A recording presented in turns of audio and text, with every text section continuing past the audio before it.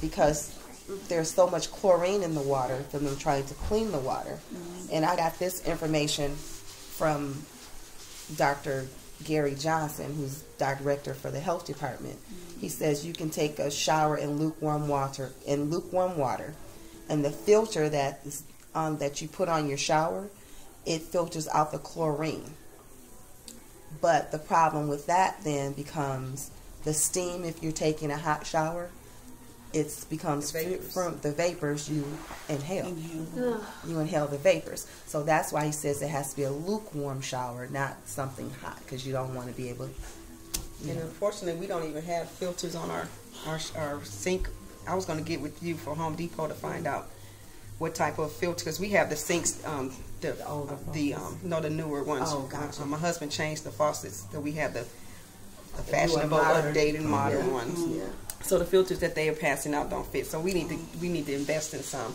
And then they said there was something about a filtration system, water filtration system that they was going to try to get families and stuff. Right. So which, I mean, I feel like with all of the federal aid and the aid that's coming in, that I wouldn't feel comfortable even when they changed the pipes because of the information that was not given. How do we begin to believe that you're working in our best interest now when before you said we were okay when we really weren't? Right, I don't know who to believe. So should we all still have filtration systems even though you said the water is okay? And then last week there was a national breaking alert, a boil water advisory. Main water main break.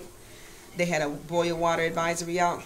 I didn't even bother with it because I didn't boil any water because I wasn't using that water. I don't use the water. I quit using it last week. I said, okay, I did my laundry. I don't know if it's safe to use the laundry, do the laundry. Melissa May said it wasn't. She's the one that's involved in all this. She said it's not good. We shouldn't wash our clothes in it.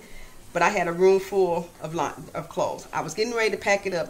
I was bagging it all up to go to the laundromat. And I said, I was so frustrated. I said, it is what it is. If something gonna happen to us, let it be. I'm tired. But then even when they say that you can wash your clothes and then they say you can't wash your clothes, there's so much misinformation. But then when you have a boil water advisory, okay, you can't boil lead out, so you can't boil it for that, but then you have to boil it for everything else that's in it. Right. So what's left? There's no water left then, right? So how do you kill what you don't know? Then we were told the plasticware that I've been washing my dishes, because I was washing my dishes. If you didn't wash your dishes in the plasticware in cold water, you need to dispose of them because the lead absorbed in the plastic. So so I pulled all my plasticware out and was trying to dispose of it. And